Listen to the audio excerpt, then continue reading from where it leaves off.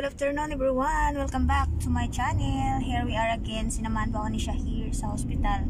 Kumuha po ako ng booster certificate kasi requirements po siya pag umuwi ako sa Pinas. So, thank you. Sinamahan niya ako dito. Hinatid ako dito sa hospital just to get this requirement. So, I got it now in my hands. So, and then after this one, I will go to Lulu to buy something.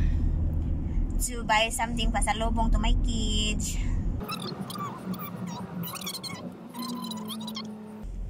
Then after,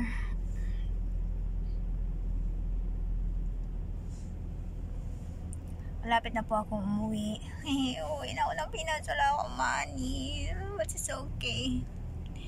Buhay ng OFW, ganyan lang talaga. So, we will try to find out what is the situation there in the Philippines. So, if it's hard for me to live there because I don't have any money, I don't have savings. So, how can I support my family if I don't have anything?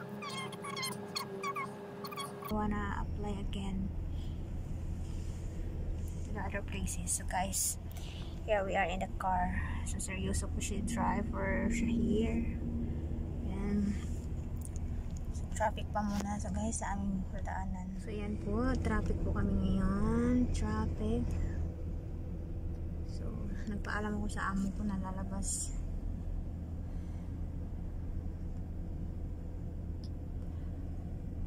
We have only few days more to go here, staying in Qatar.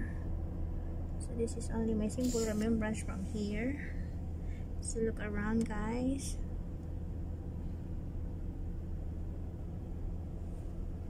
She's so serious. I don't know what he's thinking right now, but it's okay. Maybe he's tired. Okay, there's someone's calling my phone.